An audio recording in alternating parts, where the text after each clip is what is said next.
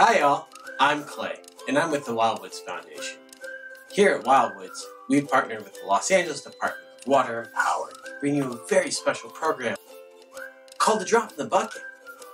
And for today, we're going to spend a little time learning about the water cycle.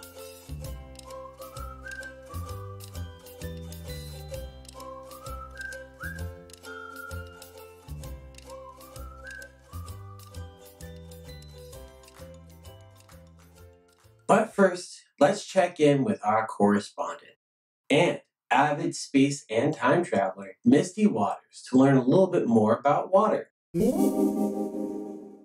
Hey Clay! I've traveled about 130 million years back in time, and from what I can see, there's quite a few plants and dinosaurs using water during this heat wave. But it looks like it might be the same water that you're all using now. Is that possible? That's right, Misty. It is the same. Every single molecule of hydrogen or oxygen that makes up H2O has been a part of the water cycle within our atmosphere since the Earth began. Wow! Does that mean water never goes away? Yep. In fact, the dinosaurs and plants around you get their water supplied to them the very same way that we do. Clay, it sounds like you're talking about the water cycle. Can you tell us more? Sure thing. Right under our feet, jammed in the tiny spaces between soil, rocks, and sediment, is groundwater, or what we call an aquifer. These aquifers move groundwater to springs, where they well up to the surface of the earth. These small springs eventually become rivers that feed lakes or oceans in what we call surface water. Now, when the sun is out, it gets really hot and heats up the surface water. And when water gets hot enough, it begins to evaporate.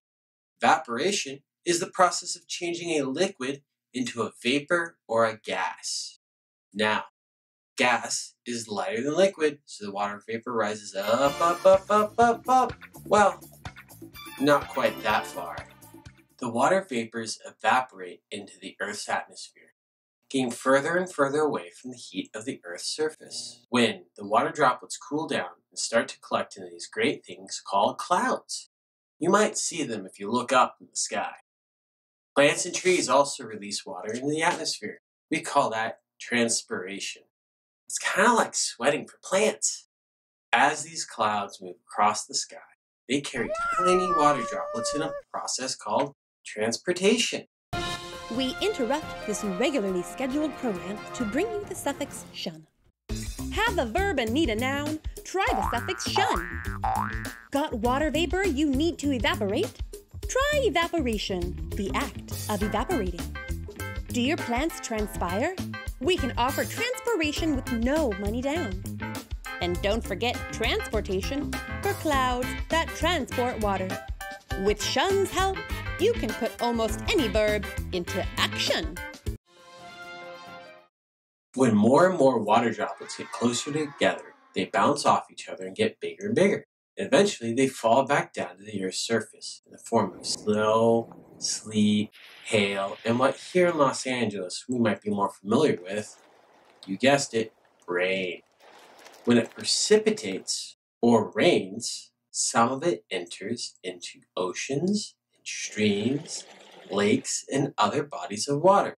Some of it collects on surfaces like concrete and asphalt, then evaporate back up in the atmosphere. And some of that water is able to infiltrate or enter into the ground where it seeps into, you guessed it, groundwater. Yeah. So there you have it, the water cycle in a nutshell. Wow! What an amazing system nature has created. But I have a question. It doesn't rain a lot here in Los Angeles. How are aquifers getting refilled during these hot summer months?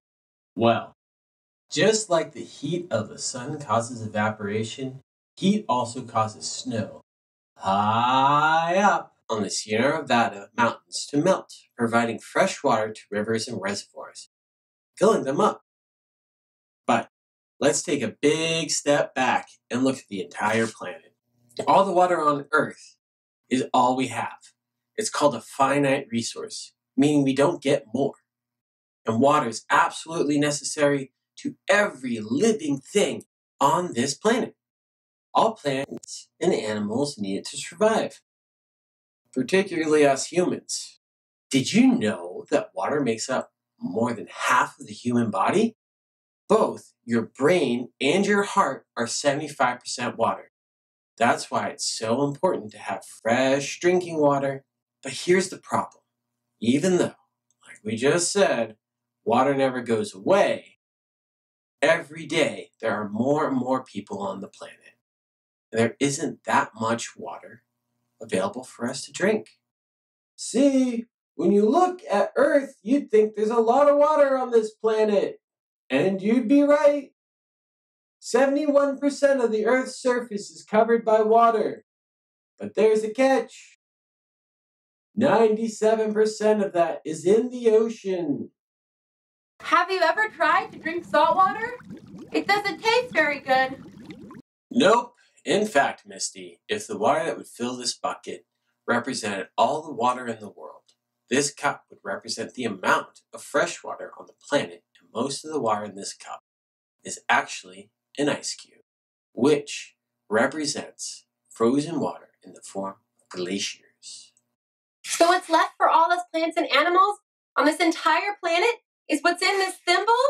That's right, Misty. Plus, here in Los Angeles, we live in a very hot and dry environment, what's known as a Mediterranean ecosystem. Throughout our history, California has faced many dry spells and droughts, which meant it was hot for a very, very long time. And we didn't have enough rain or snowpack to refill reservoirs. And we didn't have enough water saved to meet our needs for the future. And since here in Los Angeles we have to bring in most of our water from somewhere else, we need to think about that every time we use water. Now, water sustains all life on Earth, so it's an invaluable resource and important that we stay informed and make sure that we have water. Well, forever. Now, you might be thinking, what can you do? Well, to answer that question, check out A Drop in the Bucket's other videos and activities. But wait, there's more. You can also find more ways to save water by visiting the Los Angeles Department of Water and Power's website at ladwp.com. Now, we call our program A Drop in the Bucket, after an old saying that refers to a very small part of a much bigger thing. We think it takes each of us doing our part to make sure that everyone will have enough clean water for the future. And as kids, you have an especially big part because, after all, this is your water we're using. So, make sure we take care of it. I'm Clay, and thanks for hanging out with me today. Bye-bye.